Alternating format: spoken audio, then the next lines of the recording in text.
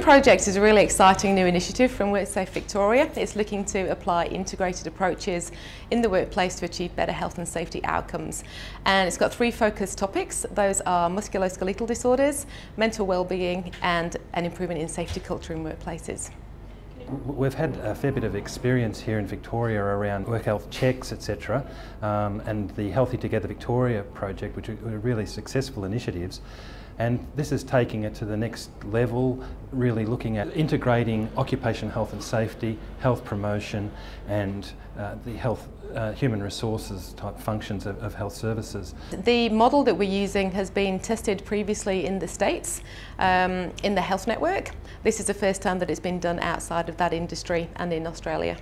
The project is running until December 2016, so over this time we're introducing a number of work sites from different employers across manufacturing and public hospitals. So by the end of the project we will have had 15 work sites participate from each industry to test integrated approaches. So we're hoping that the communication and dissemination of learnings will allow us to develop tools and resources of practical and real things that workplaces can do to affect MSD's mental wellbeing and safety culture within their workplace.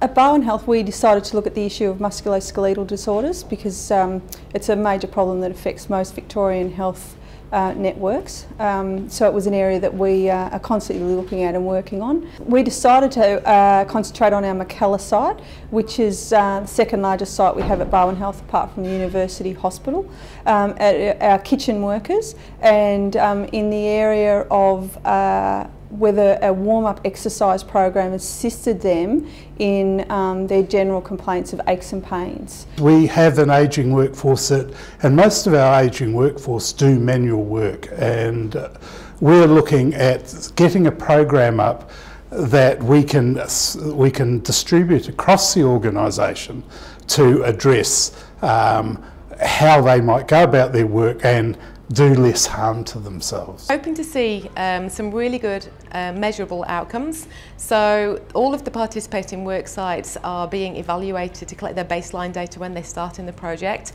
and that is being managed through ISCA, which is the Institute for Safety, Compensation and Research Recovery.